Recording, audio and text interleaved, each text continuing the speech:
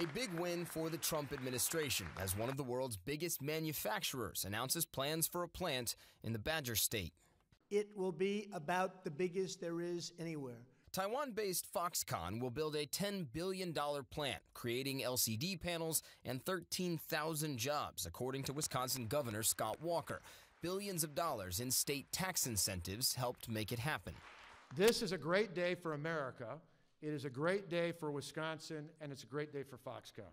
It's the kind of thing that Trump has promised, recreating American manufacturing jobs that fled decades ago. American companies found cheap labor sources elsewhere, along with higher profit margins. In fact, that's exactly what America's richest company, Apple, looked for when producing its iPhones and iPads. So it turned to none other than Foxconn to do it. Some of the world's favorite tech gadgets made on the cheap by hundreds of thousands of low-paid workers in factories in southern China. CNN was granted access to one of the secretive campuses back in 2010. The workers are little more than the machine set. The employees live and work in the same place. Several years ago, the company dealt with a rash of worker suicides amidst activist claims of being severely overworked and underpaid. Foxconn maintains their workers are treated well, and they instituted some changes aimed at reducing worker stress. Any plant built in the U.S. would, of course, be subject to much more stringent labor laws, like higher wages and less hours.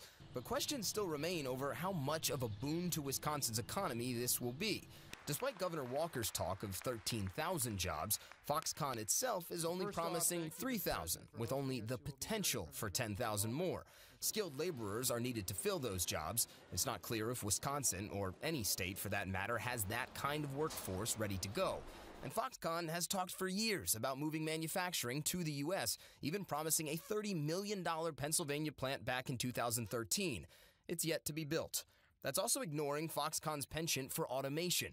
The company has slashed tens of thousands of jobs worldwide in favor of robots over the years, the kind of moves analysts tell CNN will happen again and again in the coming years. For now, though, all we have is the announcement of several thousand jobs amidst a presidential promise to create them. And of course, well-paid, stable work is a good thing for everyone. It's just not completely clear yet that Foxconn can deliver on that in the United States.